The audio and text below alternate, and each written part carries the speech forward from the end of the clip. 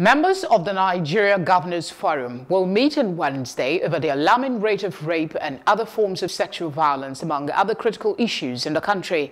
The head of media and public affairs at the NGF Secretariat, Bello announced this in a statement on Tuesday. He noted that the meeting would be the 10th teleconference of the governors since the outbreak of the coronavirus in Nigeria. According to the statement, the governors will receive a memoranda from various groups, including a statement from the Nigeria Governors Spouses Forum, headed by the wife of the NGF chairman and Ekiti State Governor, Mrs. Bisi Fawemi.